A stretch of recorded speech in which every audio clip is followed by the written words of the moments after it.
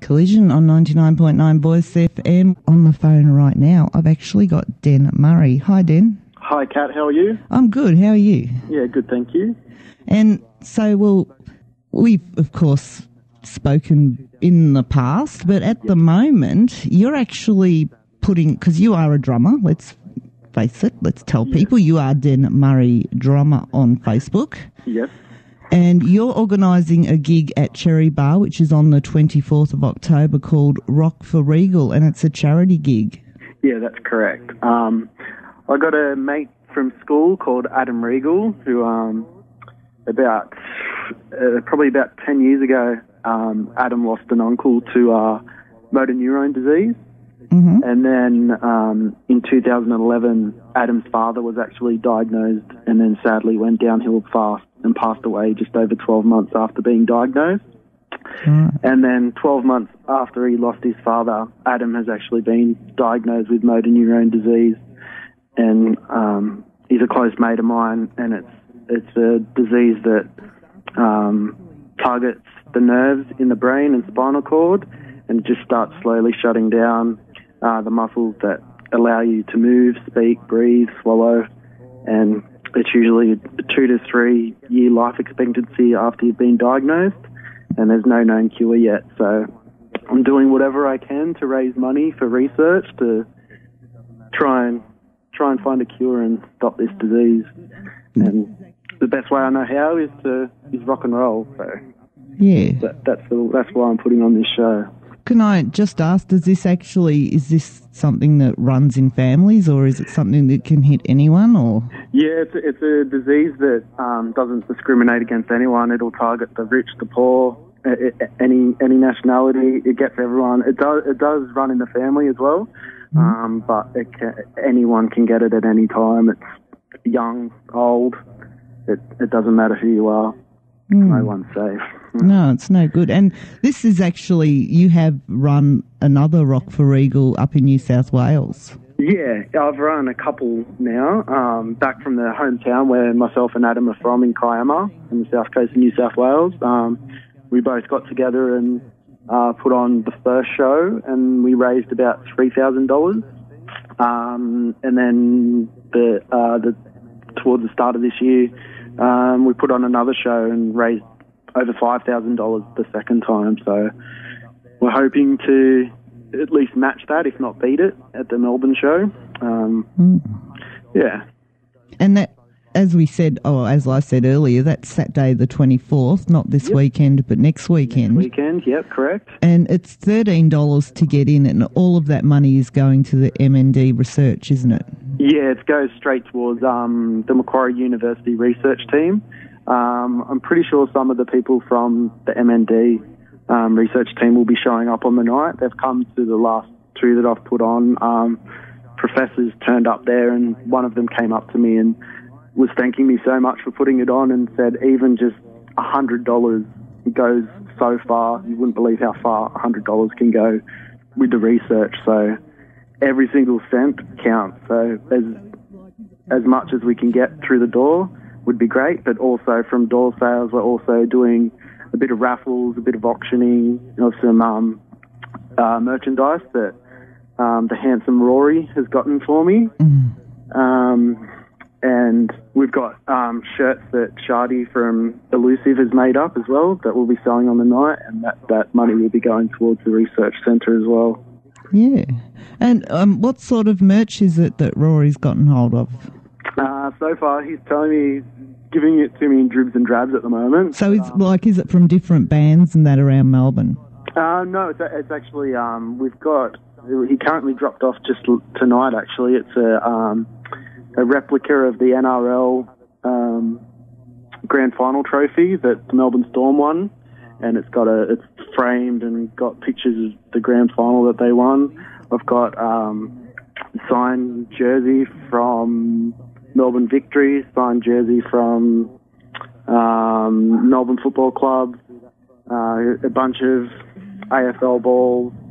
So it's a bit of everything. I've got some prints done by a tattoo artist called Jai Weston. He's donated some prints as well, and hopefully we'll have a tattoo artist on the night auctioning off a couple of hours for a free sit in the chair. So yeah, so there really is something for everything, you know. Yeah. Sounds like you got a bit of sports memorabilia and stuff there. Yeah, we thought Melbourne's a bit of a sports town, so hopefully we can raise some money through that side of things. Just a little bit. And on the night, of course, you do have Blind Monkey headlining the gig. Yeah. And sorry, go on.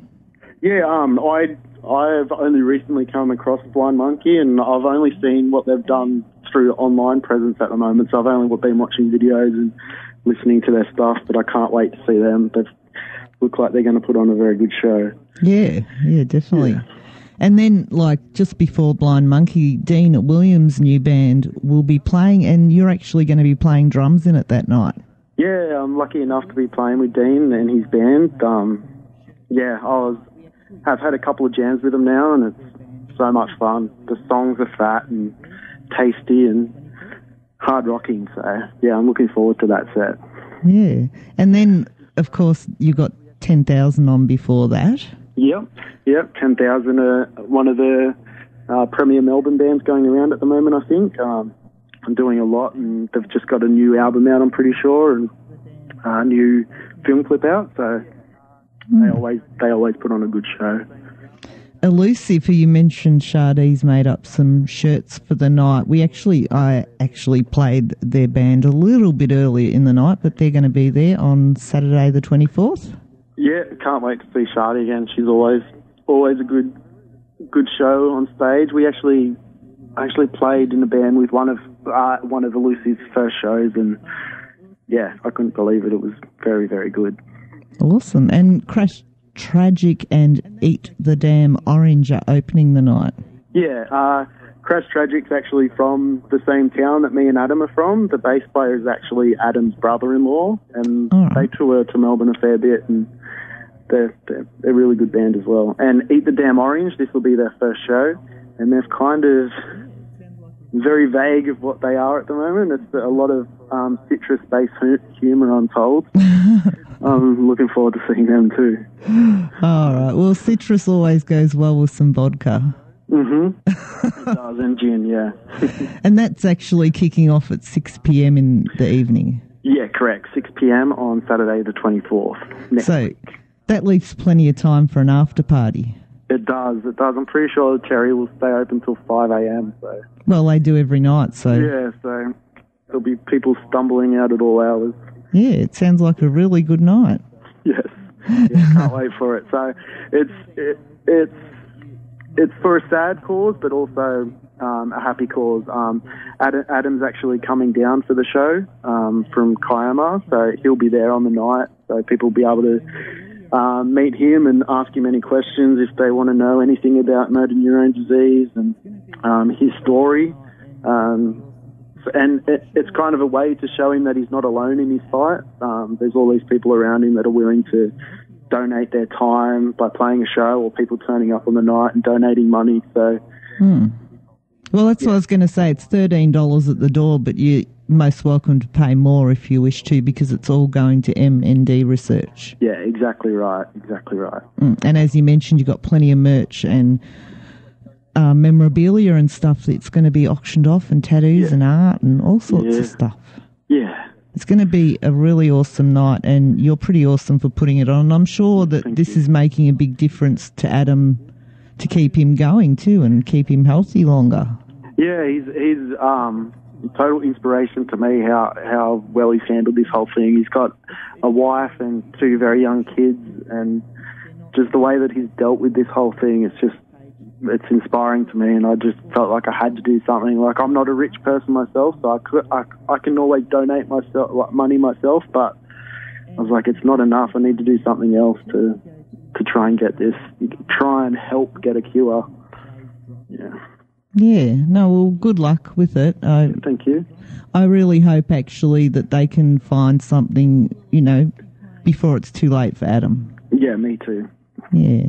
And it is brilliant what you're doing, and people should look, if they're not on my Facebook or the Collision Facebook page, look for Rock for Regal at Cherry Bar, and it's the number 4 if you're searching that event out. Yes.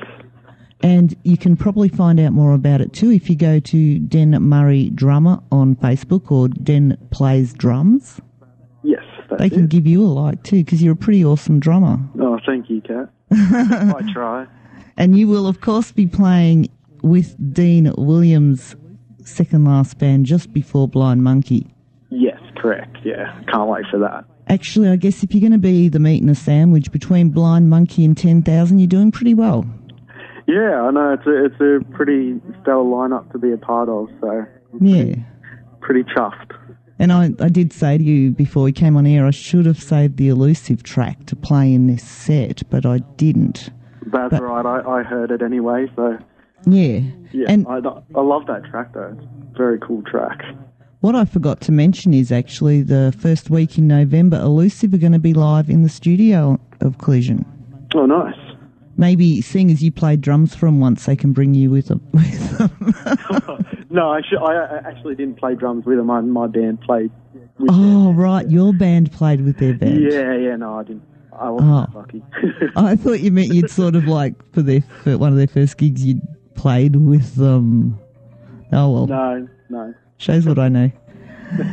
I will post the link for the event again on my Facebook page. Thank you so much, Den. No, thank you very much.